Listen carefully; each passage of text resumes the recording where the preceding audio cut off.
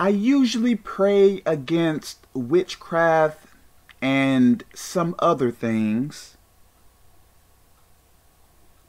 perhaps at random, at least 1 hour a day, sometimes less. Before, there was a time I would pray about 3 hours a day for a while. And every so often, I receive very bad dreams. Very bad. I think it was today. I dreamed about, I believe it was a demon doing some type of spinning kick to the back of my neck. And I believe, I guess from how my thinking was, either when I woke up or I guess during the end part of it, like it seemed like that demon was doing that certain type of kick for hours to my neck, over and over and over again. And I believe that kind of made me think about hell. Like, probably if you were in hell, maybe you would have to go through the same type of torment over and over and over and over again. Like, a person probably would think, hey, that demon should get bored or tired of doing that to Uncle Kev. But no,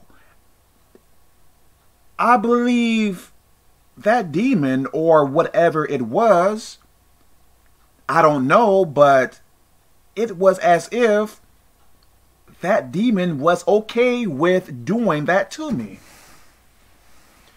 When I woke up, maybe the first or second time, maybe after that, I believe I woke up and I started to pray a bit, because I did not want to go back to sleep and enter into that dream again, because I believe that dream was really disturbing.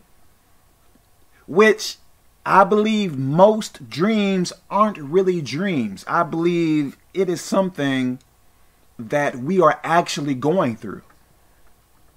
Okay, what is your point, Uncle Kev? Okay.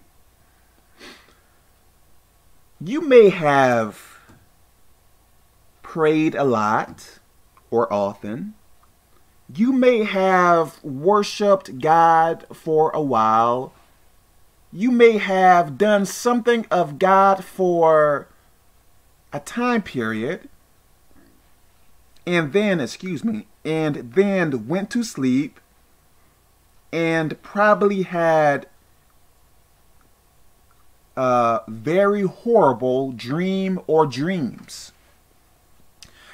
Now, with some people, that may have discouraged them from doing more things of God or praying in that same type of way or worshiping God in that same type of way. Listen now.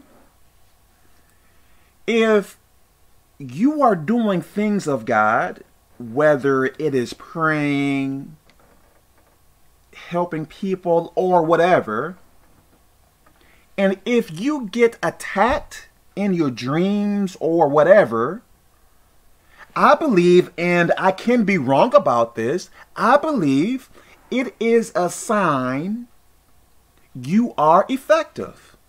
Okay.